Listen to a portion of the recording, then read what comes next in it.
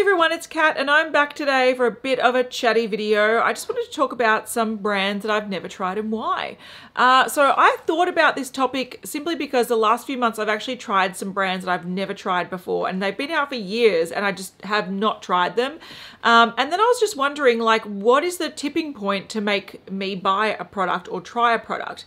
Now, two recent brands that I've been thinking about. Firstly, I tried the Rare Beauty liquid blushes for the first time, despite them being like hyped products for years. I finally got around to trying them with the holiday pack. And then I also tried Glossier for the first time because only recently they started shipping to Australia. They've been around for 10 years. They've ignored us for 10 years.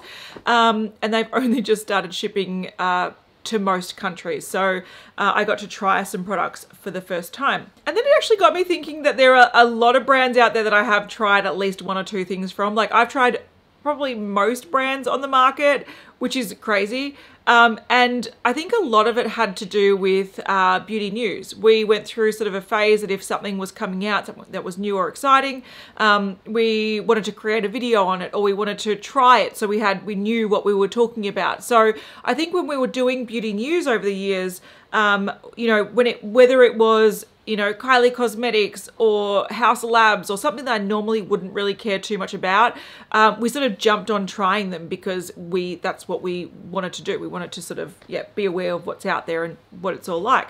But since doing beauty news, I haven't had the motivation to do that so much. So these are some brands, and they sort of fall into two categories I've noticed. But these are the brands that I've never bought anything from or tried anything from, and here's why. Okay, there are three brands. I think they're all stocked at Mecca, so they're available to me, so that's not an issue. But there's something about them that annoys me, and it's their clean beauty claims. So we've got Kosas, RMS Beauty, and Rose Inc. They're three brands that, to be honest, there's nothing really in them that has been super enticing. I've heard some good things about some Kosas. Is it concealer or mascara or something? I feel like their concealer looks like liquid lipstick tubes that like a lot of brands did back in the day. So I'm thinking Dose of Colors, Jeffree Star, there was a Sugar Pill. They all had the same sort of style of container, and Kosas has their concealer in that, and for some reason that just sort of irks me. I don't know why. RMS Beauty has been recommended to me a lot recently because they have some really glowy blushes that could be a dupe for MAC Stereo Rose that I've been trying to dupe this year. So a lot of people have been telling me about RMS Beauty, but when it comes to Kosas, RMS Beauty, and Rose Inc., which Rose Inc., everything looks boring, so I'm not interested. So I've been hesitant to buy these brands because their clean beauty claims just really irk me. Firstly, I don't like greenwashing. I don't like that sort of everything else is dirty and we're the clean beacon of light in the industry. Like, it's a whole bunch of BS. And you actually find that like synthetic products are often created to be less irritating to the skin. So they're actually often better. One criticism I've heard from brands like this is that they actually go off very fast. And I do have quite a large makeup collection. I'm trying to whittle it down, but it's still fairly large. And my point is that I don't want a lipstick that's going to go off in 6 months because I'm not going to use it in that time. I've been trying to pan 2 MAC lipsticks this year, and it's taken me all goddamn year. So I need my lipsticks and I need my makeup to last. I don't want bacteria or like mold growing in them. And if you talk about like, you know, preservative free and clean and whatnot, you're just opening yourself up to a world of spoilt makeup, which doesn't sound great for me, especially at the price point that they are. So yeah, I don't buy from them almost out of principle. That it sort of annoys me. I might accidentally buy a product that is like then deemed to be clean. I'm like, oh, damn it. But yeah, I generally don't like brands that's their main sort of marketing point, because it doesn't, I don't support that. I think it's an irresponsible message to put out there. So yeah, that's why I haven't bought from those brands. Okay, so the next brands do have a theme as well. See if you can spot it. It's not very subtle. Give by Gwen Stefani, by Mario, One Size, Rem Beauty, Made by Mitchell, and Nimya. So I haven't tried any of those brands. There's a lot more in this sort of category that I haven't tried, and that is all sort of influencer or celebrity backed brands. And I probably could, I could add a lot more to this list. Now, I don't have necessarily a problem with influencer or celebrity brands. I've tried many of them in the past. I just feel like that there's too many of them and they all sort of offer very similar things. Now, I'm not necessarily opposed to trying these brands. I would try them. It's just that I'm not really that invested in it. And none of these sort of celebrities I'm that invested in that I'm like, I really want to support their brand. So that's not going to be a driving factor for me. I did actually see some beautiful sparkly eyeshadows from Give by Gwen Stefani, but they're not pretty enough that I'm like, okay, I need to go out of my way to get. If I was watching them in store and I really liked them and they were like a sale going on, yeah, I might put one in my cart. I might buy one, but there's nothing that has really enticed me. By Mario nearly had me with that holiday palette that was re-released this year. That's a very sort of nude and basic. The reason why I didn't get that is because it's not actually stocked in Sephora this year. I think it was last year, but I wasn't paying attention. I just had a newborn baby. I was not paying attention. So I missed it last year. And this year you could only get it from the website and there was an Australian tax on it essentially. It was a lot more expensive than what it would have been if you bought it in store. So I didn't end up buying it. But there's some nice products from By Mario. And being a makeup artist, and I quite like his aesthetic, you know, I may buy something in the future. When it comes to One Size, which is Patrick Starr's brand, starting with that like makeup remover mist thing and the wipes, it just sort of put everything, I don't know, it gave me the wrong vibe. I'm just like, I don't really care about this brand. The products that they came out with are quite gimmicky and I can't see myself wanting to use. So it sort of tainted the whole sort of reputation of the brand in my opinion. And I also feel like it's not that raved about. I can't see many people going, oh my God, you need to have the One Size powder. It's the best thing in the world. Like, if it is, I'll try it, but I haven't heard that. So for me, it's sort of like just a weird brand that Sephora stocks and probably has a contract with Patrick Starr and they have to, but it's, I don't know. The next brand is Rem Beauty.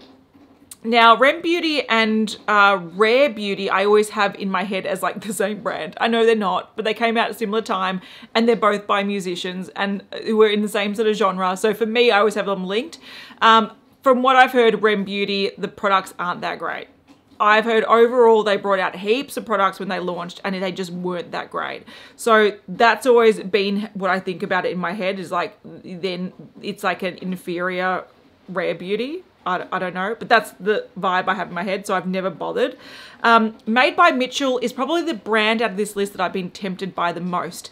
Made by Mitchell does have some really cool looking sort of cream blushes, and they look like they're like cream sparkly blush and they've got really cool colors, but it's almost like I missed the boat on the first releases. Like I remember when they were released, I do remember talking about them, but he's released so many colors and so many things since that it's almost like analysis paralysis. Where do I start? Which orange blush do I go to? I can't actually swatch them in store, so I don't know. So I've been tempted actually a few times to order some of the stuff, but also I find the really cool stuff gets sold out really quickly. So in Australia, Glam Raider stock, Made by Mitchell, and I have sometimes browsed and sometimes put things in my cart. But yeah, I think the sort of really cool shades and whatnot tend to sell out pretty quickly. And I sort of feel like if I try anything, it's just like the tip of the iceberg. So I sort of feel like I've missed the boat a little bit. So, but yeah, it's one of the brands I probably will delve into eventually. And lastly, Nimya, which is Nikki Tutorial's brand. Now, Nimya started with skincare and like a mister thing or something, mainly skincare, and I'm not interested. Like, cool, but I can get skincare wherever. But recently she's released little cream sort of pot blushes that do look really stunning. They're probably a little bit too pigmented for me, but I'm not gonna lie when I say that I did actually go and have a look how much they cost and how much shipping was and whatnot. They're all sold out, so it doesn't matter. But if she keeps going along the path of releasing interesting makeup that does feel like it's potentially a twist on what's already out there. So cream blushes are everywhere, but she has released what's supposed to be quite pigmented but quite blendable cream blushes. Like, you don't often see that. And I personally love really sort of corally orange blushes, and the fact that there were 3 blushes released and 2 of them were corally orange shades, I was like, okay, you have my attention. But I feel like that's one of the brands that if there was actually more to order to like make shipping worthwhile, I would potentially order some, but right now I feel like there's not enough actually. So it's the opposite situation with Made by Mitchell. There's just not enough makeup for me to want to test. Okay, I realized that my list was 9 long, and I feel like that's a bit frustrating. So I'm going to add one more brand in a different category, and this will represent a few other sort of brands, but I'm going to say Hermes. So there are quite a lot of very luxury fashion or like bag accessory brands that have recently brought out makeup lines, and I haven't tried most of them. So this is just sort of like represents a few. Now, my main reasoning is that I'm not opposed to it. I quite like the Hermes lipstick packaging. I like that they're you can refill them. I think that's really cool. There are obviously some really beautiful products when it comes to high-end makeup. So obviously, like especially foundations and concealers are quite well known to be get better with price. But I think color makeup in general, it sort of hits a point at like the mid sort of priced mark, and then it doesn't get that much better for the money you pay.